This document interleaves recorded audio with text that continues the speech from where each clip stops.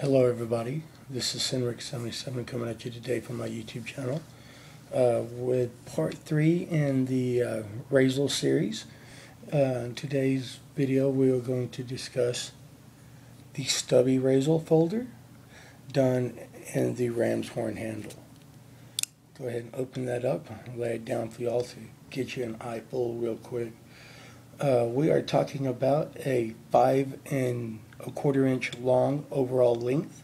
That's 5.25 inches overall, with a 3.25, that's 3 1/4 inch long closed, weighing at 4.4 ounces. Let's see, the blade length is 2 inches with a 3/4 inch chisel tip. Blade thickness is at 0.13 inches, done out of an 8 CR13 MOV, as the other two Razels are done in the blade steel, with a rock weld from a 58 to a 60, with a dual satin finish on this one because I've done some touch-ups to it, with, as usual, the hollow grind and chisel grind on the belly and tip of the blade. The frame lock, which this is a frame lock, because that's just totally exposed, the lock is, and it's the frame, so it's a frame lock, not a liner lock. The liners and frame are done out of a 2 CR13 stainless, with one pocket clip on this one, y'all. No auto locks, no dual clips, just the one clip. It's a nice little knife. As y'all can see, the dual finish on this, when I got this from the factory, the edge was kind of hokey. So I resharpened it, and that's all those scratches are from that y'all can see. Has been me trying to get a finer edge on this. The chisel tip was fine. So now it has, you know, your plain satin finish and a high polished brushed look, because I did take some sandpaper to it and wet sand your belly, the chisel, and the swedge on both sides, so that way you have a very nice shiny contrast to just the plain old brushed satin steel. See, the handles, the scales, are done out of ram's horn, which I really like a lot. We're going to pull out the Pep Boy special flashlight here, and I want to show y'all something. Get downright close. Y'all see that? The handle scales are almost translucent, which gives them a very nice look to the edges of them. I know my iPod's not going to do it justice, but it almost looks like a really old, really thick fingernail is the only way I can describe the translucent nature of these ram horn scales.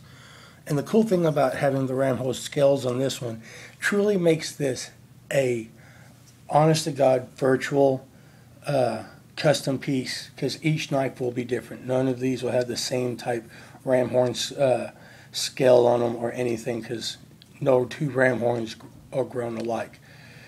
So it's an everyday custom piece.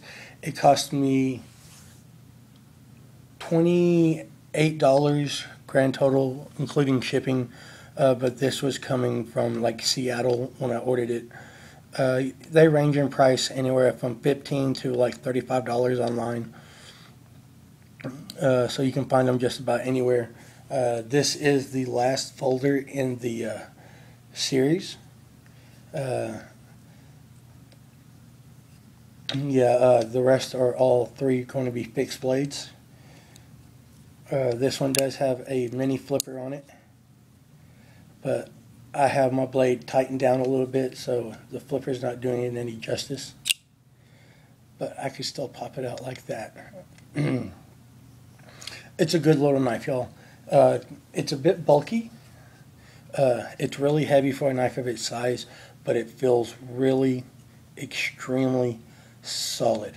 The jimping done on back is nice and deep, as you can see, besides what's done on the scale. These liners right here, the frame, there we go. They're not deep enough for me, and plus with the edges right here being rounded off to make it more comfortable in your hand, they also rounded off the edges of this jimping too, which really just took away from it. So you get really good grip past the blade stop / thumb stud right here.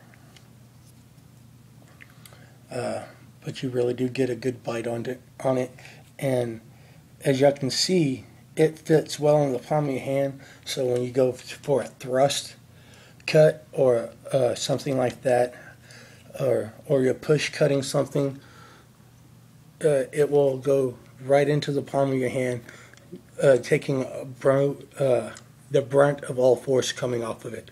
So it's not going to go anywhere. It really locks in your hand quite nice. Even with just a 3-finger grip, it looks really, really nice in your hand. It's a good little blade, y'all. Once again, I believe Crkt knocked this one out of the park, besides that little issue with the edge of the blade, but I'm not going to complain about that when I can fix stuff like that myself. Now, if it came to me and it looked serrated, I would definitely call the company and pitch a royal bitch about it, but no, I'm not. I didn't. I fixed it. I don't whine. I do. So, and I do love the new shine that I put on that blade there, y'all. Ain't it nice? So please comment, please rate. If you are not subscribed, please subscribe. And I hope this furthers y'all's knowledge and education of Crkt Razels. I hope this has inspired you to go out and buy one, or at least go out and handle one for a little bit. Thank you for watching, and y'all have a nice day.